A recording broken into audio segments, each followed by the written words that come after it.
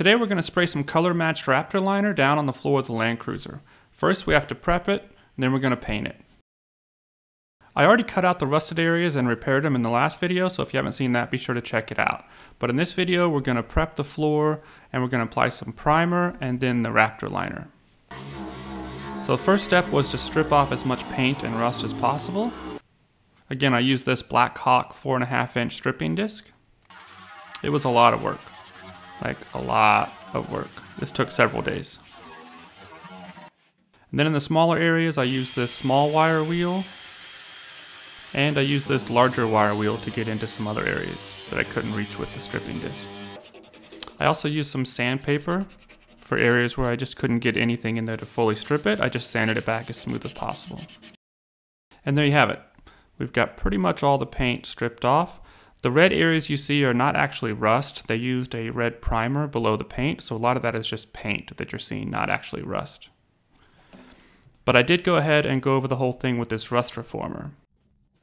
I brushed this over the entire surface just to make sure if there was any rust that I didn't get to, this should hopefully treat it. Then I used some seam sealer to seal up the areas around where I welded in the patches.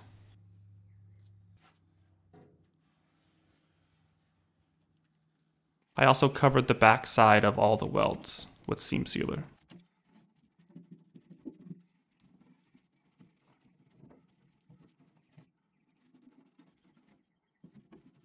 And then after the rust reformer dried completely, I sanded it down with some 120 sandpaper.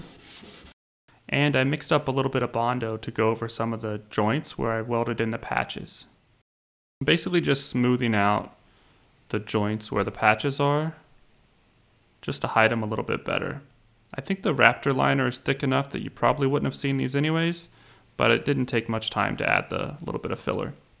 So once that dried, I sanded it back, blew off all the dust, and then I wiped everything down with some acetone. After that, I masked it off. I'm only spraying the floor of the Land Cruiser, not the sides of the interior. Then I mixed up some primer sealer that I had, and I used my paint gun to spray it down. It was important for me to spray down the primer right before the Raptor liner and not let it dry overnight. That way I get the best adhesion between the two.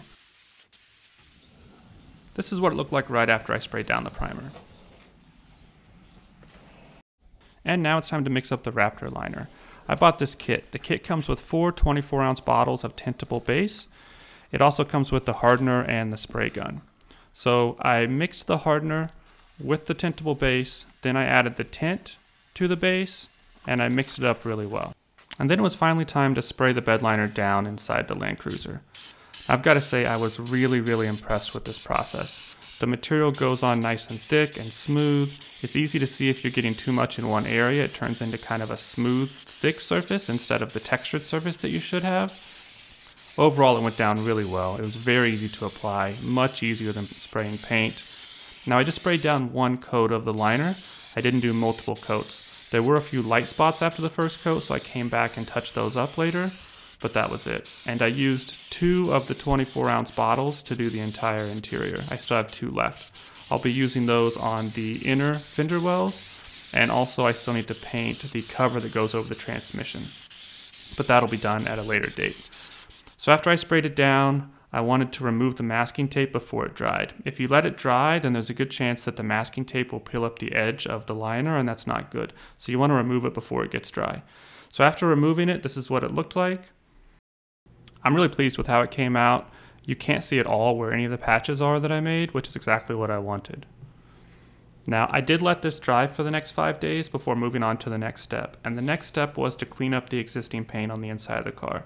I'm trying to preserve as much original paint as possible on this vehicle, so it was important for me to just clean this up as best as I could and not paint over it. Now, as a reminder, this is what the interior of the Land Cruiser looked like when I bought it, so we've made a huge improvement.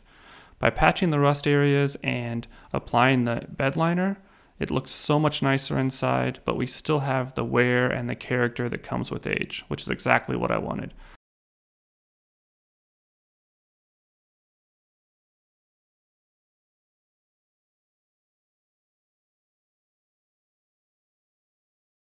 Thanks for watching, guys, and I'll see you on the next one.